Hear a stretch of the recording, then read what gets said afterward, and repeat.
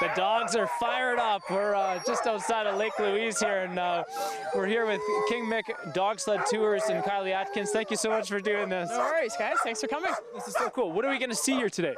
We're going to head down the old Trans-Canada Highway. This used to be the Trans-Canada Highway. We'll head down the trail a bit. We'll turn off into the trees, do a nice little wood run, go through the woods, come out to the meadow.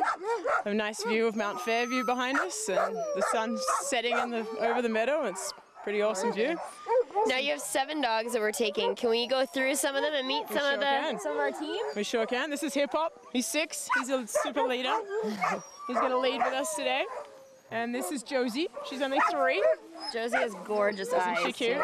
She's a little princess. And now you're saying she's pretty young for being a leading dog. She is. She only learnt to lead last year, so she's doing an awesome job. Hip Hop, do you want to go? He sure does. Cool. Let's ready to roll. They're fired up. We're fired up. Let's go have some fun. Let's go dog sledding. I thought we'd be standing on the back of it, but I guess they got us in here pretty snuggled in. We're snuggling, apparently. But she said you have to wrap pretty tight because otherwise you could fall out. Well, apparently the trails are pretty narrow, so that you don't want to be, falling off the sled and into a tree or whatever. All right.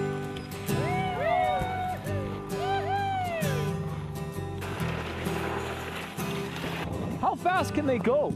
Oh, they can average around 15 miles an hour. If you're doing something like the Iditarod, do you have anyone in here, or you just No, you have all your gear and supplies in there. So some of these dogs are in training. My boss Megan is going to the Yukon Quest next year, which is a 1,000-mile race, and she's in training for that. She's right now in Saskatchewan doing a race out there. Oh, is that the one in Prince Albert? Yeah. Yeah. So she's out there. A couple of those guys are out there. Hip Hop's brothers are out there. They're doing a race out there, and they will be. They should be back in a couple of days. That's only a 350-mile race. How many runs a day will you do? We do 4. This is so cool. Easy, guys.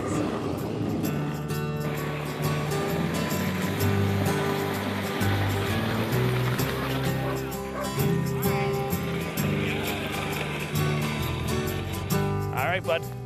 Oh. Steph, ready?